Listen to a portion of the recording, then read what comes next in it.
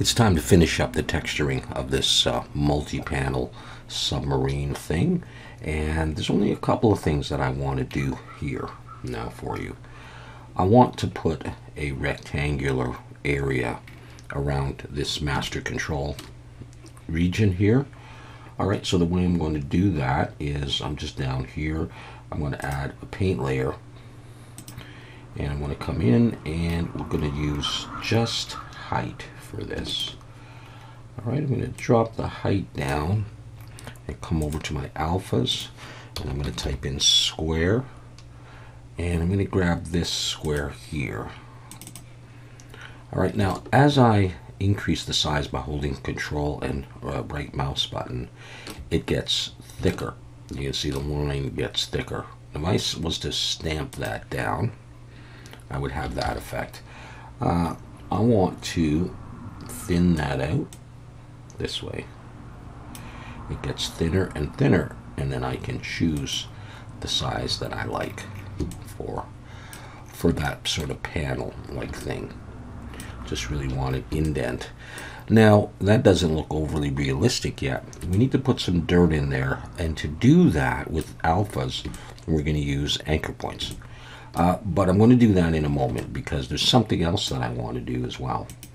Alright, so this is going to be like the master control border, I'll call it. And now I want to add something else up here, right below the dials. So I'm going to switch over to orthographic, snap it, and I'm going to, on the same layer, I'm going to add a circle. Let's grab this circle here, 0.01.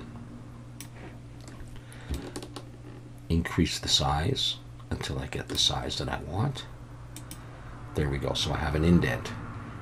Alright, now let's continue, and then we'll put some dirt in there.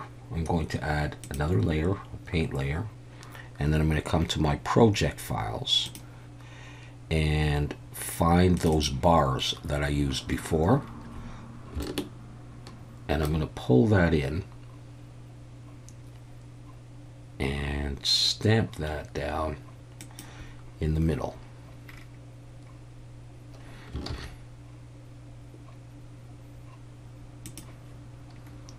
Alright, something like that. Now I'm going to create a black mask, right click and add a fill, come in, and on the grayscale I'm going to come to the procedurals and type hex, and I'm going to drag this over to there. I'll pull the tile all the way up, and the scale I'm going to put to 2. Now we need to darken this up with some dirt. Alright, I've got 2 layers here. I'm going to call this bars, and to do this I'm going to create above here a paint layer, and I'm going to call this pass-through anchors, or pass-through anchor.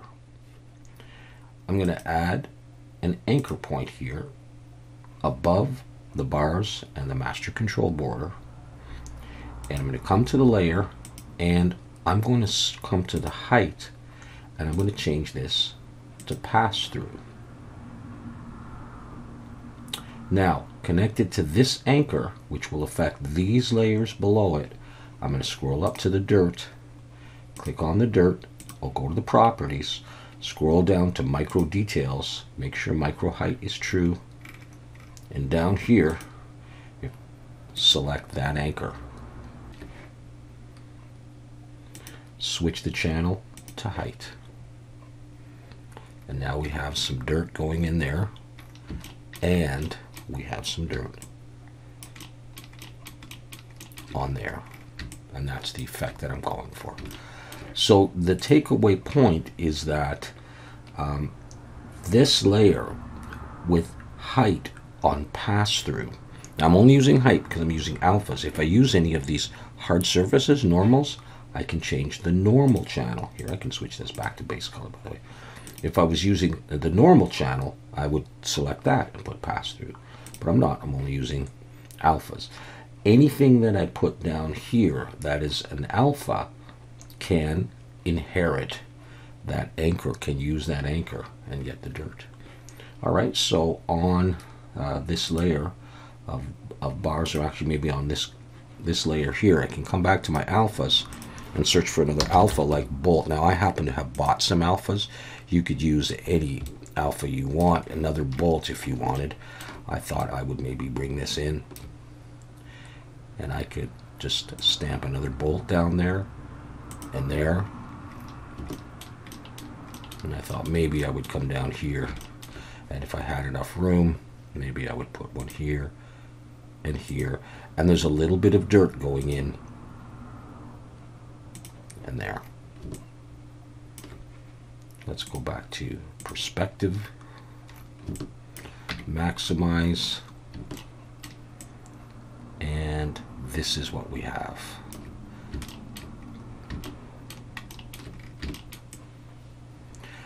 Now, I've got the glass and the dials in Blender and the radar screen, so I am prepared to call this finished.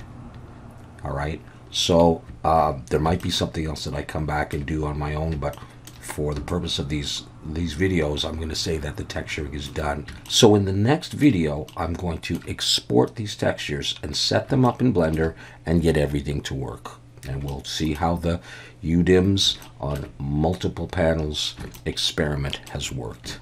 All right, so thanks for watching, and hope to see you in the next video.